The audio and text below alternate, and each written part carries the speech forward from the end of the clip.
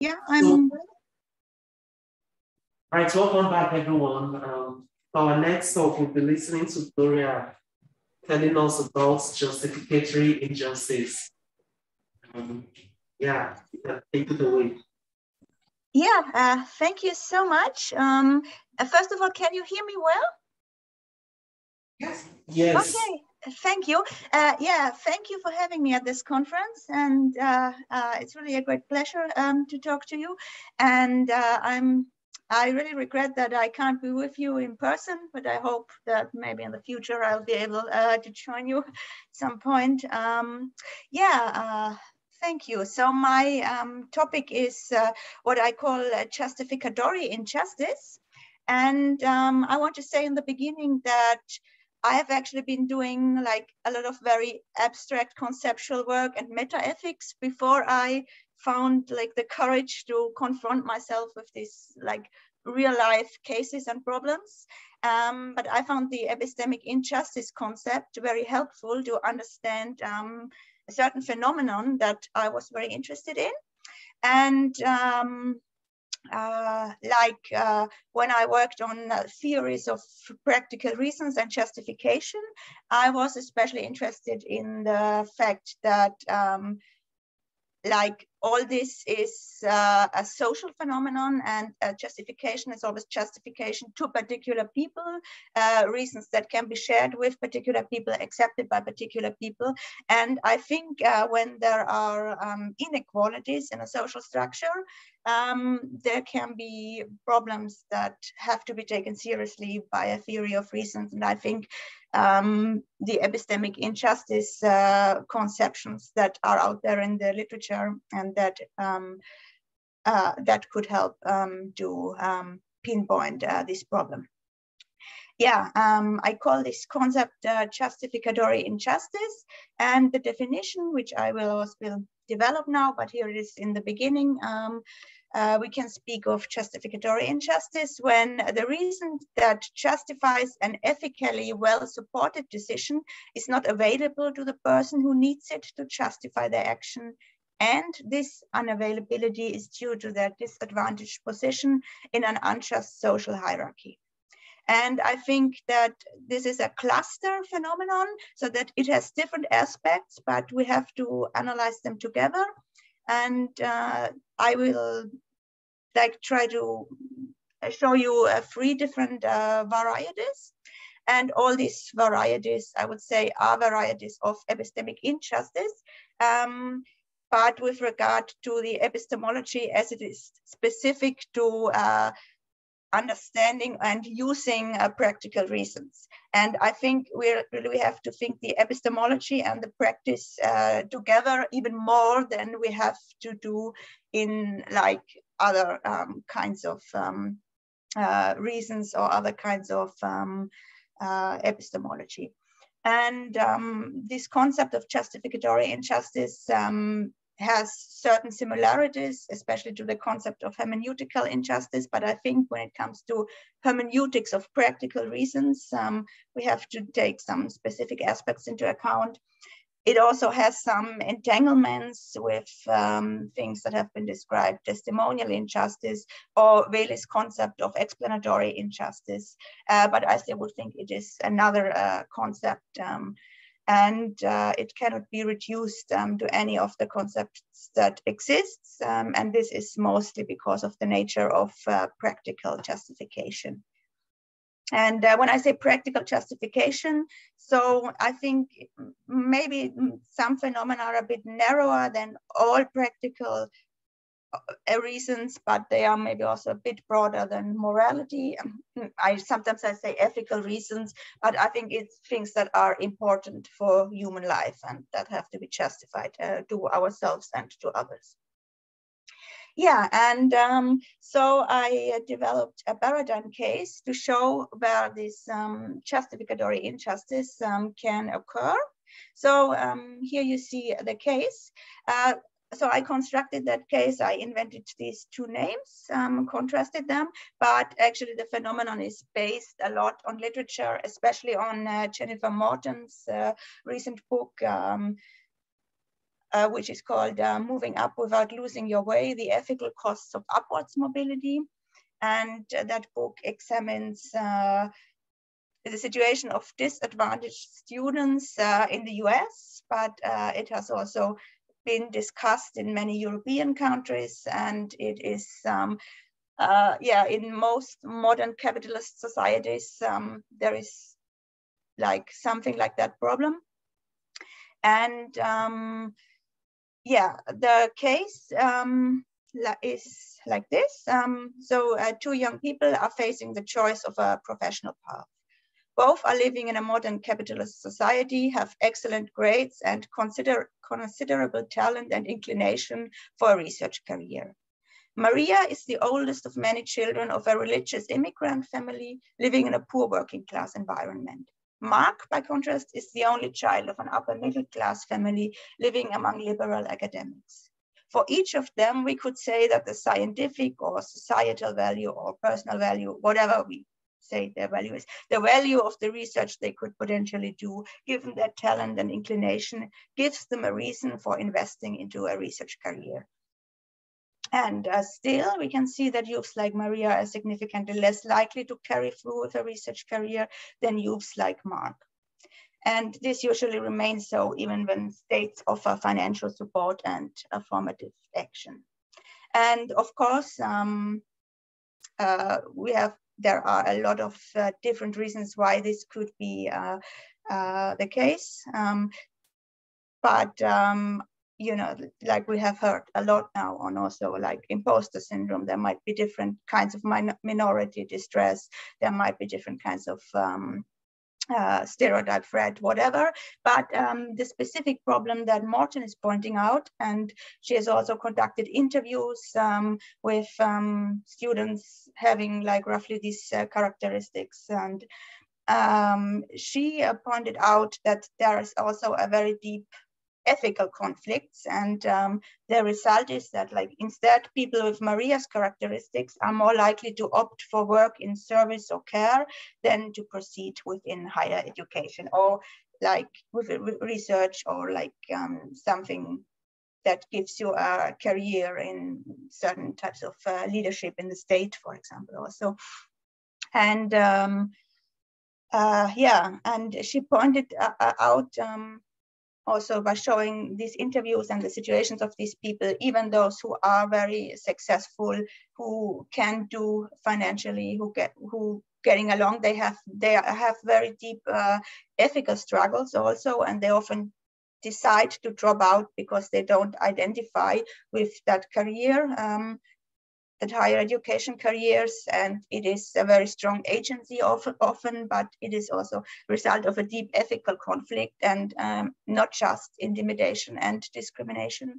And then we could of course ask, why is that a problem at all?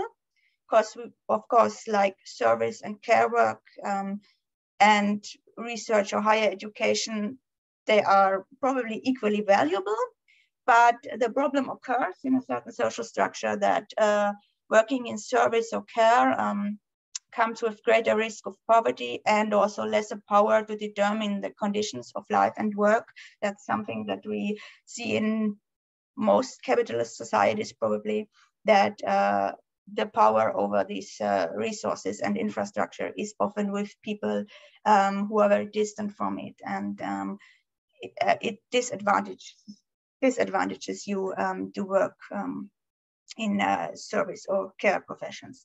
And then another aspect that Morten also points out is that Maria, given her experiences that could facilitate change or do things differently, might even have more reason or an additional reason compared to Mark to reach a position of influence.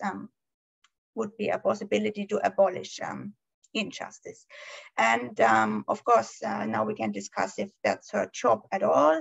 We discussed exploitation yesterday, but I would still say like just the mere fact that a person like her instead of a person like Mark gets to understand and determine things is better, is in itself a step towards abolishing injustice and getting in new perspectives.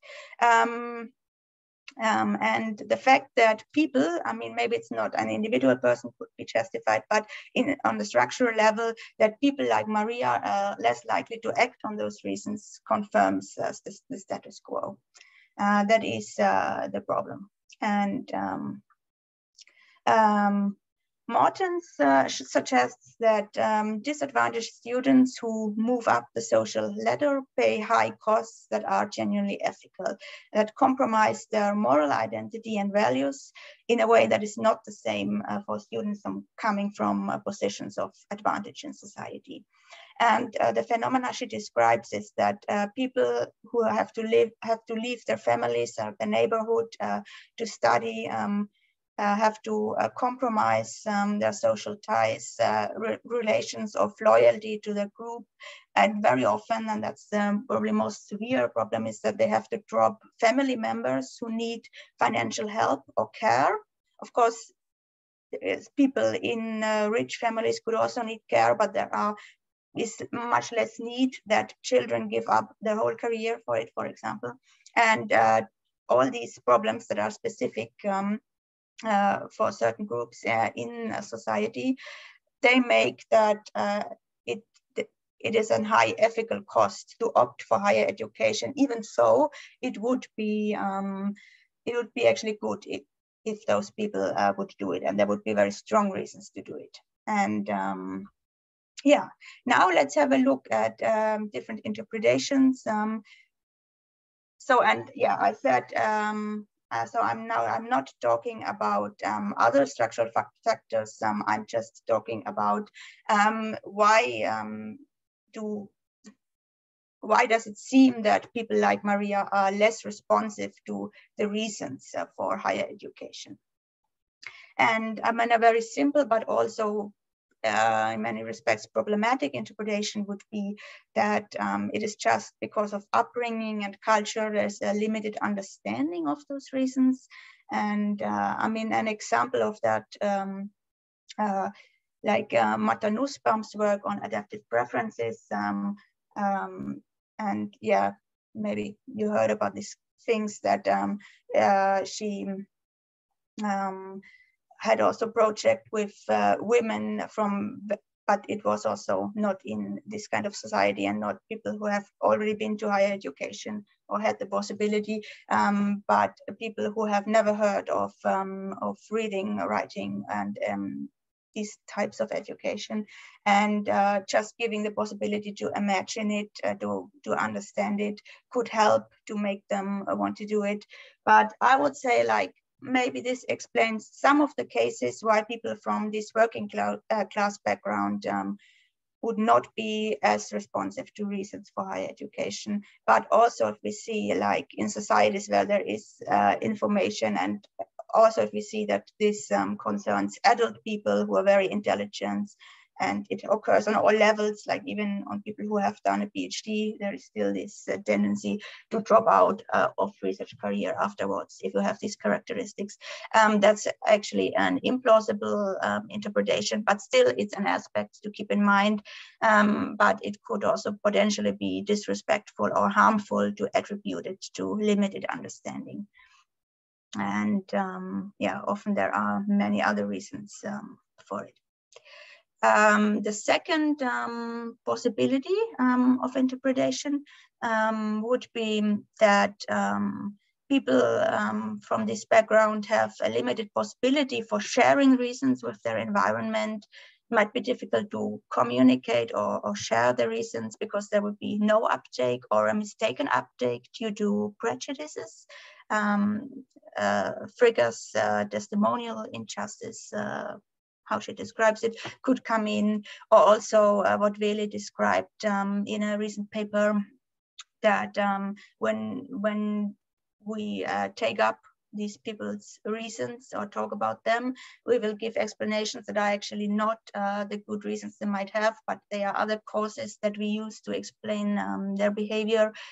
For example, a person like Maria might be interpreted as egoist or arrogant if she opts for higher education, and people might not even take up the reason that she's actually creating value also by this career. And I think that is a serious problem, but also we have to take it serious. So this is also a problem that occurs often within the disadvantaged groups, like that, or especially also women in disadvantaged group face this, and yeah, there's problems of intersectionality probably. But I think also if you just say that the environment doesn't understand these reasons, or they don't want her to succeed, I think that could also be a shortcoming, and we misunderstand the ethical struggles and ambivalences within the disadvantaged group as mere ignorance or intolerance. So this is also an aspect, but I don't think it is also the whole truth of the phenomenon. We could say, wouldn't a dependent family member that was dropped for a career have a point in accusing Maria of egoism or arrogance? And sometimes they are not even accusing them, but still these people feel this ethical struggle or ambivalence about their careers. And that's why I bring up this third interpretation, which I call a situational silencing of reasons. So the apparent lack of responsiveness to higher education reasons, it can neither be reduced to limitations in understanding the reasons, nor in problems in sharing those reasons with others, but the reasons for higher education cannot function as reasons in Maria's life because they are effectively silenced by reasons for care. Because maybe you have to move very far away from your community, you have to decide if the limited resources you have should be invested into your training, or if they should be used to help your brother who's a drug addict, your mom who is very sick. These were all cases like in Morton's book. And so why do we need a new concept here? So I have like two possible interpretations of interpreting the case without an epistemic injustice concept. But I think Maria's case is more than that. One interpretation would be that, like from normative perspective, this is personal hardship. So the question to begin with is, what does Maria as an individual person have reason to do? Maybe not what society should do, but really what should this person do? So she's in this situation. And one possibility could be to say that the situation is very hard for her, but the normative reason balance might indeed count in favor of care. So moving to your community, work in a care profession, maybe also be closer to your friends and family and be able to support them, that you could not do if you would go to a city and make this career. And like someone could have this view. Somebody could say that even Mark, a person like Mark, could sincerely say that, yeah, if my parents were that sick, if my siblings needed this help, I would give it, I would sacrifice this. I don't think that a career justifies that. I would do the same in her shoes. But the problem is that people like Maria are more likely, systematically, structurally, than him to end up with that reason balance. And that this enforces or reinforces those inequalities. And yeah, it seems that the reason is silence for Maria, but it's a question, does she really have no reason in this situation? Because we could say there is this transformative reason, but how should we conceive of that? And another interpretation that is often brought up in literature about transformation, for example, Agnes Kellert's a very recent book, we could say that there is an existential dilemma. So there are good reasons for higher education, for transforming society in that way, but also good reasons for care. Maybe there could also be transformations, but either choice is costly, and Maria must choose who she wants to be and what she most cares for. And like existential dilemmata could of course also occur for people like Mark. Should you disappoint your family? Should you realize something you really care for? And you have to just make an existential choice by identifying with one thing and just externalize the other thing. But here the problem for Maria still remains, because on the one hand, if she identifies with reasons for care, I wouldn't say she reinforces, but this choice unintentionally reinforces, contributes to injustice. But if she opts for higher education and externalizes all her reasons for care, like her sense of social responsibility, her community loyalty, she actually undermines the very reasons for doing that, namely transforming and making society a better place. That's also what Morten describes in another paper about the miseducation of elites, that actually people who should bring diversity are actually forced to become like the people in the elites. And my aspect of that might also be oppressive double binds, but I'm not going to go into this now. And I think what we have to say in this case is that there is actually this transformative reason. So it's not Agnes Callard, for example, she also says that this identification externalization model does not work for transformative cases. So there might be a transformative reason, but it is not yet available, or is not in this situation available to Maria due to the unjust social structure.